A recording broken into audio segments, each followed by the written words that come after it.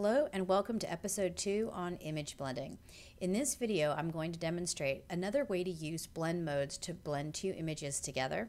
And we're also going to look at the blend if feature in the layer styles. So let's get started. We're going to go ahead and grab these two images. You'll see that I have one is an image just out of camera, turned into a TIFF, and then another image that is a texture layer. So we're going to go ahead, drag those over and open up in Photoshop.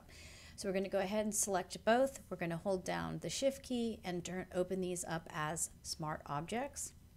This will allow us to go back into Photoshop Camera Raw pretty easily. This would be the technique you would need to use if you were using an older version. For people, older version than the Creative Cloud. For people with Creative Cloud, you'll find that there's a Camera Raw filter under the filter menu. All right, so now we have our two layers. So we have our title basin layer and we have our texture layer. So we'll start off with the title basin layer. And you'll see here that there's, it's a really kind of blown out, very light sky, kind of an off day, although I liked the image and I liked the moment in the scene. So we're gonna try to work with this. The first things we're gonna do is actually tone this down a little bit by going back into Camera Raw. So if you've opened this up as a smart object, directly from Camera Raw, you'll be able to double click here to go back to it. So we're going to go ahead and do that. If not, you would, in your Creative Cloud, you can use the filter Camera Raw to get to this point. So first things first, let's bring down the exposure just a little bit, maybe add a little bit of contrast. You'll see here that we have some blown out highlights in the top left of this image. In the tree up here, you'll see the little red. That's because I've got my highlights signal on here, so that's why it's red. But instead of continuing to drag down the exposure, which I actually think I might have done a little bit too much, I can actually use a different tool in here to do that. So we're going to go ahead and use the graduated filter tool. So that's this icon here. And we're going to go ahead, use that, decrease our exposure a little bit, and then go ahead and drag and pull. Now it's a little bit dark, made a little bit too much, so we'll just back that off until we start seeing the red peek back through. So, we're probably good right about there. All right, now, the next thing we might want to do here is to go ahead and add a little bit of sharpening. So we're going to go ahead and choose the Details tab over here on the right. We're in the Page 6 tabs to begin with. We're going to go ahead and choose Detail. You can see that it says Sharpening here. We're going to go ahead and just pull that up a ways. We don't care how much. We just want to add some sharpening. And the reason we want to do this is because there's a trick. Right now, we've sharpened everything, and you can see that the ground is sharper, even, everything, all the leaves, all have sort of a crunchy look to it, and the more we drag to the right, the crunchier it's going to get. So we don't necessarily want everything in this particular image sharpened, but the way to use there's a masking, and the way to use it is you have to add some sharpening so that the effect is happening, and then we can go ahead and hold down the Option Alt key and click on the mask caret. So as we do that, you see that everything goes to white, and that's because everything in the image is currently being sharpened. But if we don't want that, while holding down the Alt or Option key on the keyboard, we start dragging this little caret to the right, and you'll start to see that black is coming into the image. The further we drag, the more we're refining the mask that's getting sharpened. So now when we look at this, the things that are being sharpened, the edge of the title basin, the monument in the back, the leaves, the bench up front, and the leaves on the ground. So that's perfect. So now we can just let go. Now we're able to take the sharpening and set this where we want it depending on our image. So I'm going to back it off a little bit because I want a little bit of sharpening but not a whole bunch. All right, so if we go back to the basics, we can decide at this point if we want to add some clarity, we can do that. If we want to add a little bit of vibrance, bring out the colors a little bit, we can do that as well. So lots of choices once you're in Camera Raw. I'm not going to spend a bunch of time processing this image, the rest of this image, because I want to get onto the blending technique, but I just wanted you to see that it could do that, how it's done. All right, so we're going to go ahead and hit OK. So you see that effect taking place. Now we're going to go back to our texture layer. In this particular case, I don't feel compelled about changing anything on this texture. I like the texture the way that it is. So what we're going to do is choose our Move tool, which is up here on the upper right. Go ahead and grab the 4-arrow tool. You'll see that the mouse now has the 4 arrows with it. We're going to left click and hold, drag our image and hover over the tab for the title basin, drag our mouse back in and drop the texture. Now we can move this around. Now it turns out that these images are actually the same size, so we just need to line them up and get them settled. We don't need to do any kind of transforming. Now that the image is in here, we can start manipulating it. Now with some experimentation, I've already determined which blend mode I like best, but let's take a look at a few to see how they interact. Now what the blend modes do, when you bring in a layer, it's always set to normal, and the blend modes work in this way. The first one, of course, being normal, then the next section is these five. These all darken the image. So let's take a look really quick. When we choose darken, you'll see kind of how it works out. The darker pixels from the bottom layer are now blended into the image. So it's kind of an interesting effect, but you don't get the top of the monument and you start to lose a few things in here. So it's kind of cool, but maybe not what we're looking for. If we choose multiply, you can see that everything kind of gets darker. You get all the structure in the background. This is kind of a cool effect. We'll have to think about whether we're going to come back to that. Let's go to the next section. So this next section in the blending modes says start with lighten, and basically all of these modes lighten the image in some way. So if we choose lighten, all we're going to get from the bottom layer are the lighter pixels. So we don't like that at all. It didn't work. Try screen. Screen lightens everything. So much like multiply, which darkens it, screen lightens everything.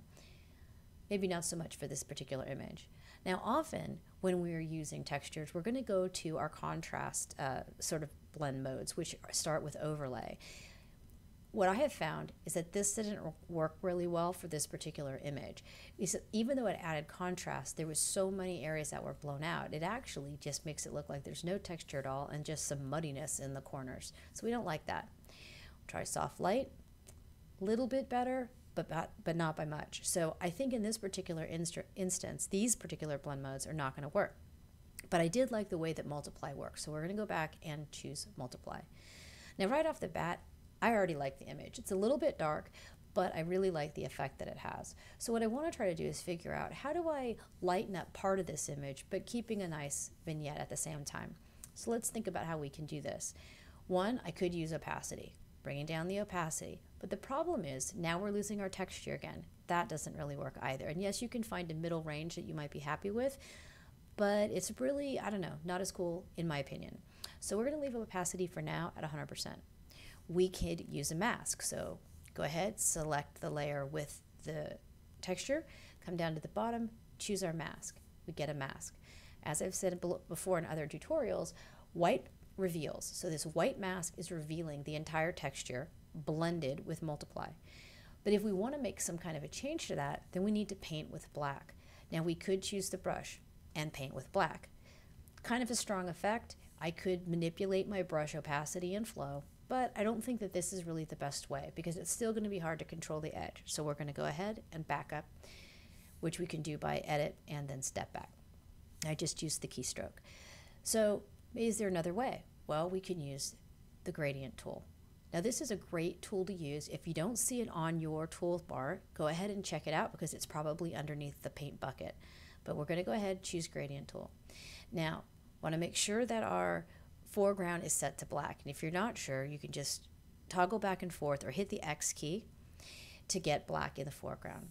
Now we want to come up and we want to make sure that we're on black to transparent in our gradient selections. We're going to go ahead and choose that.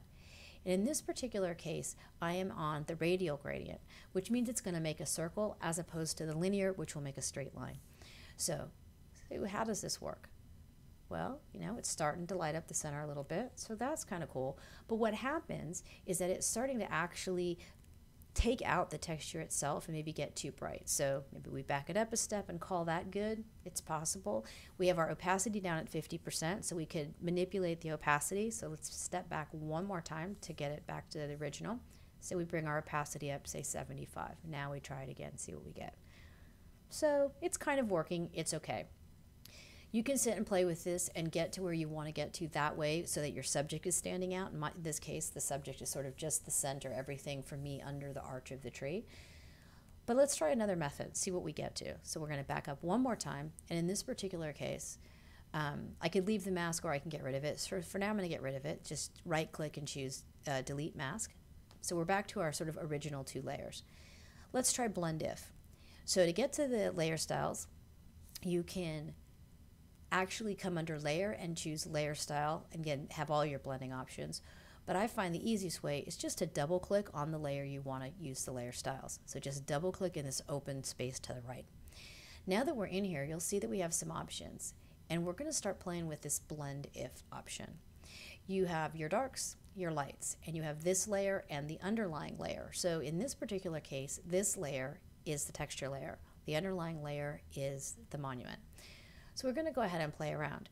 Now if we just grab the darks and say blend this layer if dark, and we start pulling to the right, well, what's happening is you're blending through only the dark layers from below, and there's a lot of darkness in below, so that came in really strong while the layer starts to disappear. So that's not attractive at all. Go ahead, we'll drag that back.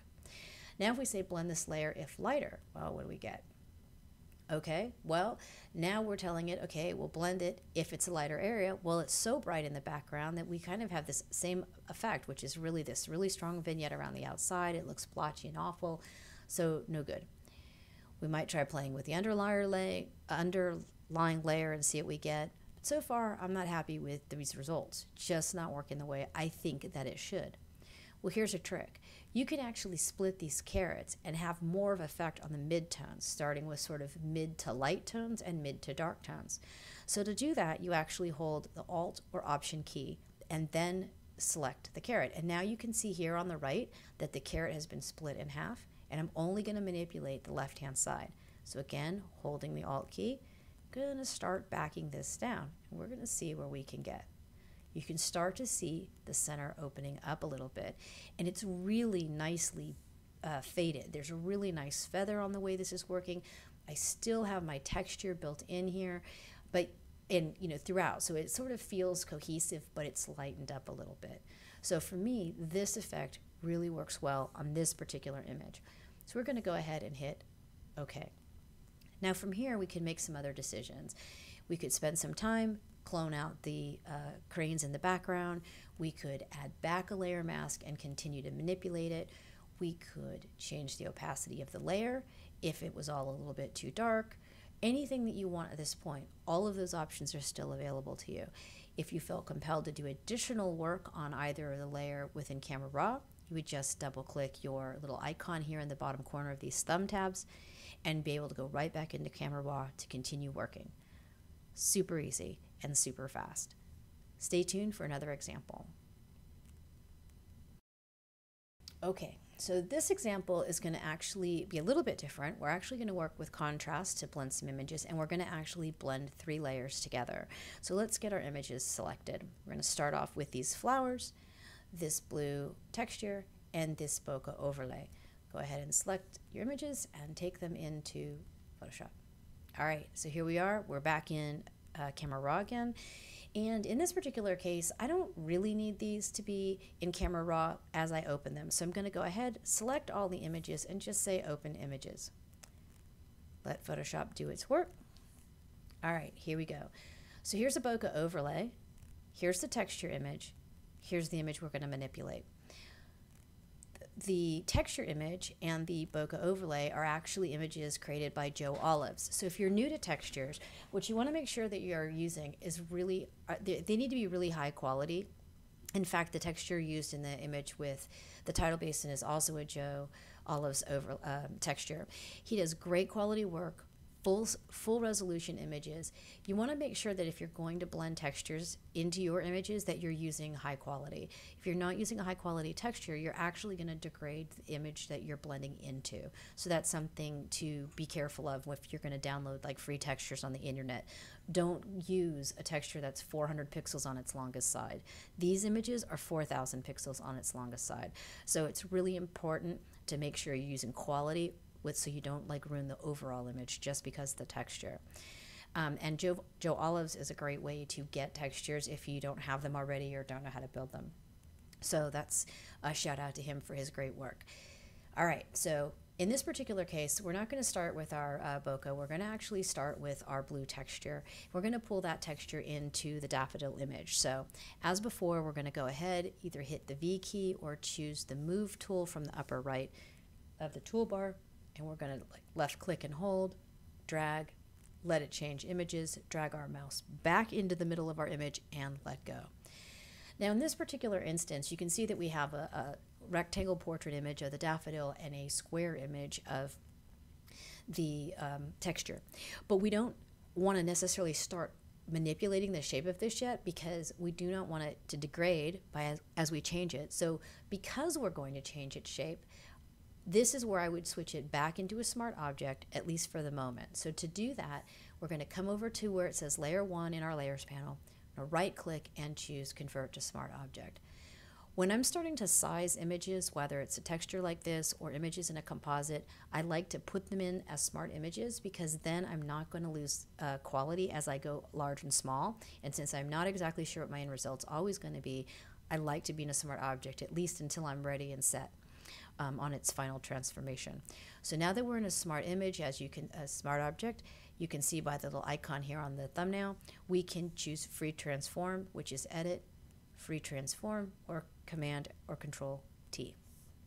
That gives us bounding bars. So now we can see the edge of the texture layer.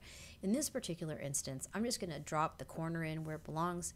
And now without holding the shift key, I'm going to take the bottom corner and drag it to match. So now we've completely laid this on top of our daffodils. If you wanted to retain its perspective, you would have held the shift key and then the image would manipulate. You might use that if you were, I don't know, dropping a balloon into a sky. You wouldn't want the balloon to change or distort its shape, so you would hold the shift key as you were making it larger or smaller. But in this case, that wasn't necessary. So to keep our transformation, you can either hit the check mark at the top, or you can hit enter and it'll be retained. Perfect, we're all set. Now, because I'm not going to change the shape of this again, and it's easier for the next step and the next technique to not have a smart object, I'm going to rasterize it. So I right click again, choose rasterize layer. And this basically takes it back to the layer style that it was, or the layer type that it was, not a smart object anymore. Now, here we can play again with our blending modes. Darken. Well, that doesn't really work. Way too dark. Multiply. Well, still too dark. In fact, it didn't only leave the dark pixels from the bottom layer through, but it's darkened the whole thing down. Not very pretty. Lighten. Well, lighten is letting the lighter pixels through, so now our flowers are showing, but it doesn't look very good. Again, we try screen. Much too washed out, at least for what I'm trying to achieve today. So let's try our contrast. Let's try overlay. Not too bad, but kind of dark. So let's try soft light. Still adds a nice level of contrast, but much better looking. So I sort of like this overall effect, but one thing I don't like is the fact that here's this texture swipe right here. I've got texture on this, really beautiful flower. And for what I'm looking for, I sort of like the texture everywhere else, but I don't want this flower to have texture. So how am I going to get rid of that? Well, if I actually use a brush or the gradient tool here, I will actually remove, so if I add a mask, say I use the gradient tool again, and I remove it, I've actually removed not only the texture, but the tone. And that's not really what I want. I mean, it could be what I want. This looks nice. This is a choice. I mean, I could leave it this way. There's nothing wrong with it now. But in this particular instance, I actually liked the cool tone on the whole image. So to not lose that, what I need to do is we'll get rid of the layer mask. We're actually just going to get rid of the texture as it is on the daffodil. So let me show you how you do that. First step, we're going to go back to normal for just a few seconds. So now we're looking at our texture layer. Second step is to go ahead and grab the eyedropper tool. So it's right up here. Eyedropper, you get a lot of choices here, but we're going to pick the top one for eyedropper tool. You'll see that now our mouse looks like a little dropper. What we want to do is, you see we have colors here. If you have odd colors and you want to get back to black and white, you just hit the D key on the keyboard. That switches you back to black and white. If you want to go from black to white, you can just hit the X key to bounce back and forth between the colors. In this particular case, though, I want to use my dropper and I want to change my foreground color. So to do that, I go ahead and take the dropper and I want to find a medium sort of color within my texture. So we're going to aim it right around here. Also, it's where the daffodil is just about sitting. So I'm going to choose this. I'm just going to click. Now you can see that turned the top part, which is your foreground color, to blue. You can look over on the right here and see that now we have white and blue instead of white and black. Now, we're going to grab our brush tool or hit the B key. So now we're in a brush. We want to make sure that our brush is fairly soft, not 100% soft, but fairly soft. And now we can switch back to soft light so we can see our daffodil. Now we're going to paint. So we're going to paint on the layer with the texture. And what you're going to see happen here is the texture is going to like be removed from the daffodil, but the color tone is going to remain. So it gets a little bit brighter because we used a medium color and some of this area had a darker blue there. But overall, the tone is there. The bluer tones are there. So let's go ahead. We're going to make our brush a little smaller. To do that, use the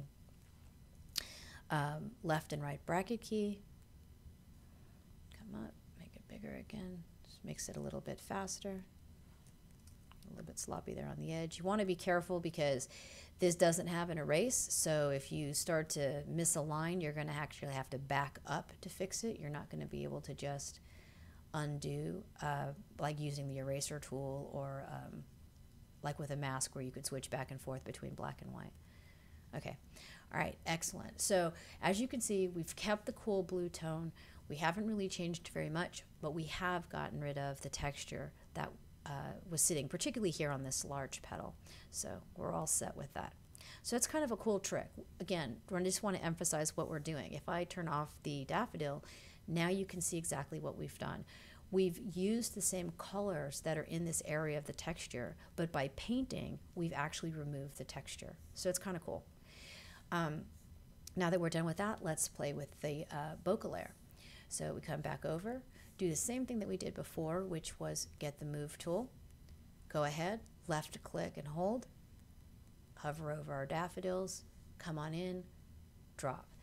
Now here we go. We had the bokeh layer was actually also a portrait sort of shape. It was a rectangle, but it wasn't in portrait, it was in landscape, and we need it to be in portrait. So how are we going to fix this?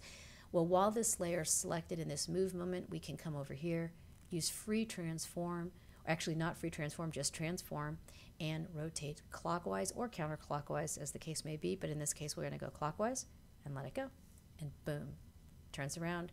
We're going to go ahead. It's bigger than our daffodil, so that's okay. We're just going to drop it right on top. Kind of line it up, hit enter. Now, it's here, it's set.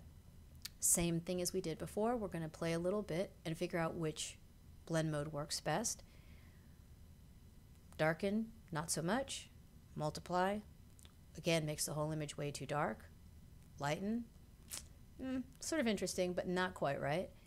Screen, everything's washed out, so that's not going to work. So we're going to go back to our contrast blend modes. Overlay, it's okay, pretty strong effect. Try soft light. A little bit better. So what you will find with most of your texture blending is that soft light's the way to go. It just really depends on the image, but for by and large, the overlay and soft light probably are the ones you're going to use like 90% of the time. So here we are again. Now what you can see is that we have these bokeh highlights sitting on top of the same petals where we just removed the texture. Not the result we want. They really do belong actually in the background of the image. So how are we going to fix that? Same exact way that we just fixed it on the texture. So first off, we're going to go back to normal. We're going to grab our eyedropper tool one more time, come over to the middle of the image here. And in this case, we'll pick a little bit lighter color. It'll keep it light. So we're going to click here. Didn't pick it up. There we go. So I had to tap it a little bit harder. So you can see now that we've gone from white and blue to white in this sort of lighter green color. Now we can go back to soft light, come back to the brush tool, increase our brush a little bit so it goes a little bit faster, and you can see that because we picked a lighter color, it's lightening up. But what you also can tell is that the circles from the bokeh highlights are disappearing off of our daffodil. And now they only sit in the background, which is exactly what we were looking for. So let's finish this out. I'm kind of going fast. If you were doing this at home on an image, you'd want to spend a little time with it. Make sure you get your edges right. All right, perfect. So we're done.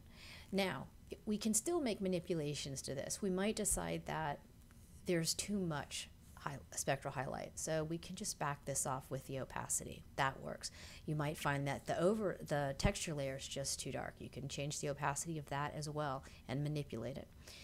If you like that, but you want to open it up a little bit in a different way, we can add a layer mask, use our gradient tool, make sure that we're on black to transparent. In this particular case, I'd still want to be on the radial version of it, and I can start, just adding a mask. The thing is that what that does is take the texture off, and so I'm not sure that that's really the approach I'd like. So I'm going to go ahead, delete that layer mask in this case, and maybe just manipulate the opacity. Now, you can also add brightness. You can add a, brightness and contrast layer and just open it up this way as well. Lots of choices. Now, if you wanted to, say, make the daffodil on the primary daffodil a little bit sharper, we can do that too. Easy way to do that is to either convert this to a smart layer or have done it actually in the beginning. If you're not in Photoshop Creative Cloud, you would have needed to do this when this image opened up in Camera Raw, and have a smart object if you want to get back to Camera Raw. That's really the easiest way.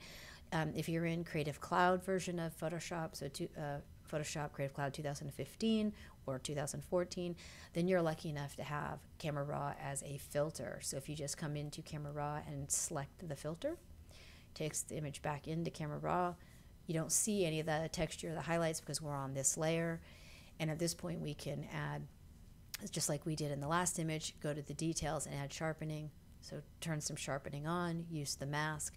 It starts out all white. As we move to the right, we start to refine the edges that are going to be impacted by the sharpening. And in this case, I really just want it to be that top flower, so about 87. And now I can manipulate how much sharpening is going to happen. Hit OK.